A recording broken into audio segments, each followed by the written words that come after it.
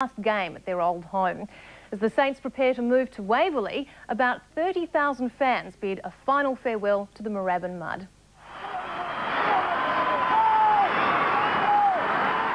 The emotion was running high as the black, white and red army said goodbye to 27 years of Saints history. The sign said it all. The Linton Street Oval has been the scene of some great highs and some terrible lows for St Kilda fans. No, I just think it's a shame. They'll lose that many supporters. It's ridiculous. I'll be out there to see Waverley, but it won't be the same as here. The atmosphere here, I mean, you're all part of it today. It's brilliant. There was sadness. One fan brought a floral wreath.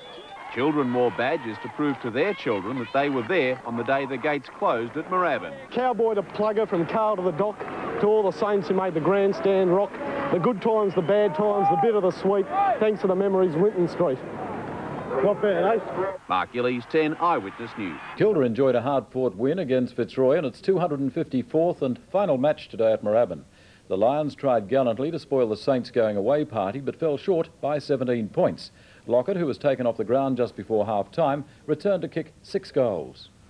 St Kilda's last game at Moorabbin started with a little bit of magic from Dale Kickett. The Lions, not to be outplayed, set up Osborne after some fine play up the ground.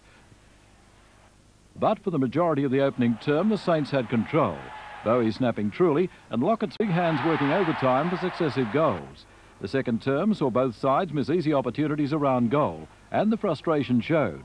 Lockett twice wrestled with Fitzroy players after different incidents. He was dragged after giving away his second 50-metre free kick. It took 25 minutes for the first goal of the quarter, Winmar giving the Saints a 32-point lead.